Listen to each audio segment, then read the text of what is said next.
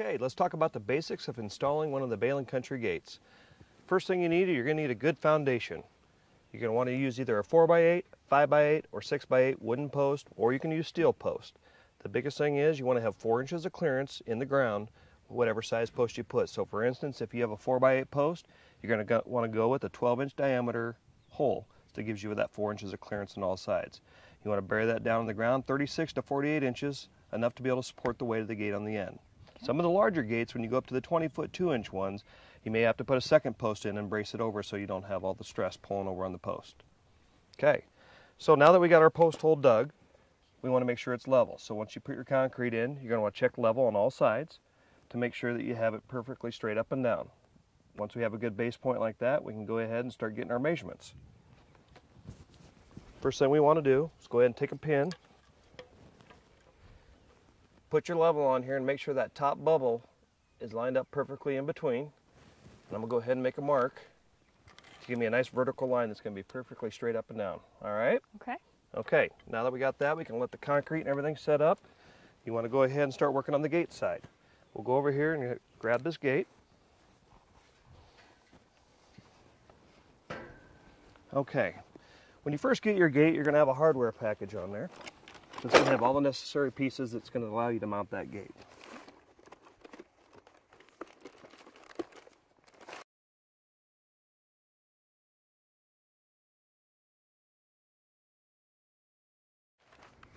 Your instruction manual, 2 hinges, your chain for your latch, and your bolt hooks, and then all your nuts and bolts to actually secure all these items. Typically what we want to do, you want to mount your bottom hinge on the second rail up, right up against that bottom rail. That's going to give you a lot of support there. Your top hinge is going to be the second rail down, right below that in the same fashion.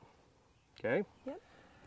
Once you have your hinges mounted, what we're going to do, we're going to install our bolt hooks to get some measurements to find out what our spacing is. For instance, if you want to have your gate 6 inches off the ground, 8 inches off the ground, or 10 inches off the ground, we're going to need that measurement also. But right now, we're going to go and show you how the bolt hook measurement goes. Your bottom one has a tab on it. They both are going to have a tab on there. All right, so you're going to need to install it at a 90-degree angle and then turn it 90 degrees back straight. That gives you a support and it keeps it in there, and it helps to keep the gate coming off the hinge. Your top one, to get ultimate security, you're going to turn it upside down. So you use that same tab, put it in at 90 degrees off, and rotate it around. Now you're going to go ahead and take your tape measure and measure between these 2 pins. You want to measure the center diameter of them, or measure right in the center. We're at 31 inches center to center on these.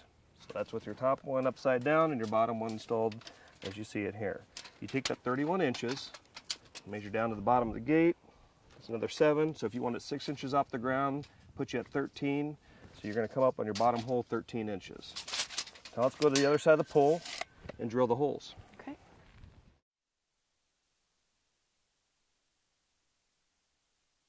Now we got our vertical mark on here that we marked earlier.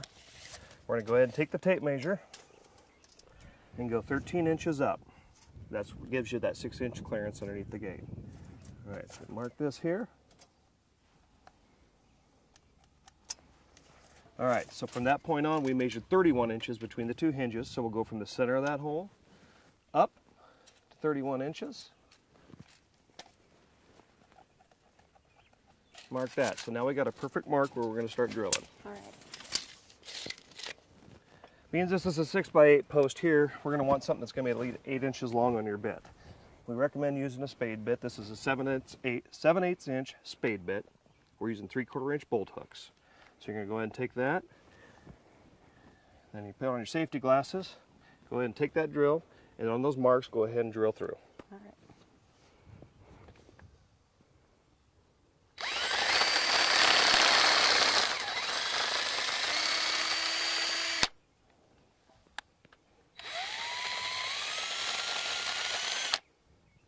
All right. Do the same on the bottom one.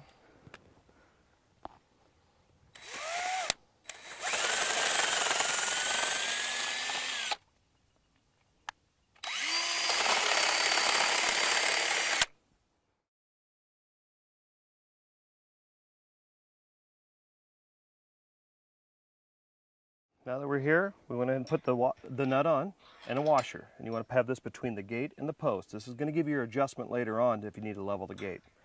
Got the top one turned upside down again. The bottom one's ready to go.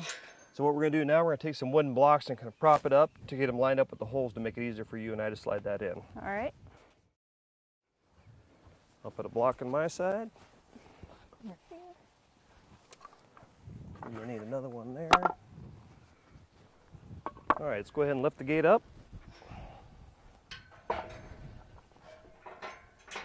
Slide it forward a little bit. Okay, now let's go ahead and push it all the way in. Good.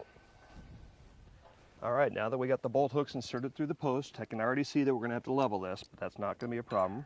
Go ahead and put one large washer and install your nut. Go down to the bottom side, install the large washer, install the nut. Now we're going to have a wrench and a level. You want to have your gate as level as possible. So you put it on here, and you can see that we're tipped down a little bit. So we're going to have to tighten the top bolt. If it's tipped down, you tighten the top bolt to bring the end of the gate up. Okay. If it's tipped up too much, you loosen the top bolt or tighten the bottom one. So you can see we got a little bit of adjustment to do.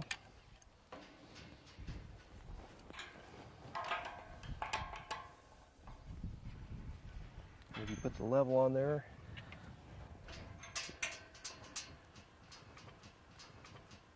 does everything look level? Yep.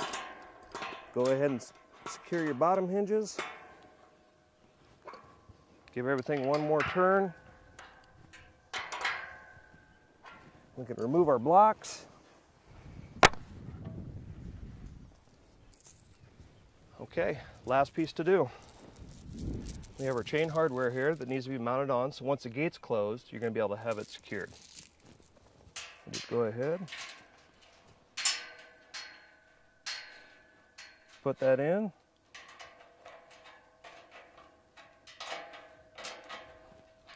Tighten that up. Go ahead and shut the gate. We're lashed and secure and we're all done. All right.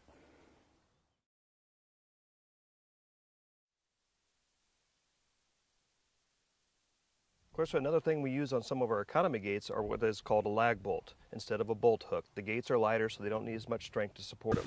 Very simple to install. Everything up until this point is the same as our other gates. But what you'll do, you'll drill a hole that's about a half-inch hole into the post, and you don't want to drill all the way through because your lag's not going to go all the way through. Okay, screw it in. These are a little more difficult to adjust for leveling your gate. Once you get it screwed in,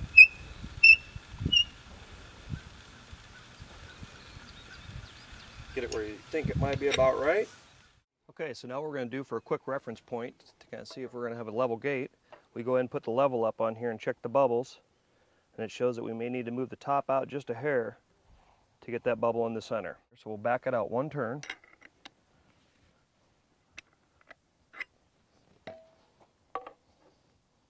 And that looks pretty good there. So let's go ahead and install the gate, and we'll tighten it down and make sure we're level. Okay. We'll slide this hinge down, get the bottom one on first, and lift up.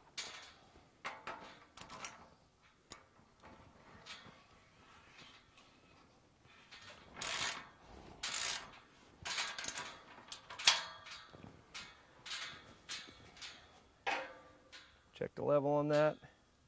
And it actually looks like we need to tighten that top bolt up a little bit. So we're going to go ahead and loosen this again. Okay.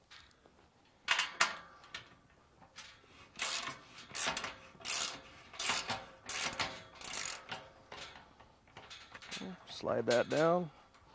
Tip that off to the side.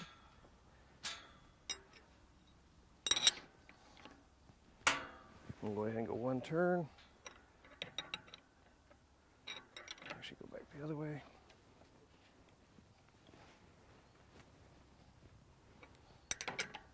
That should be enough for us. Lift up just a hair. There we go.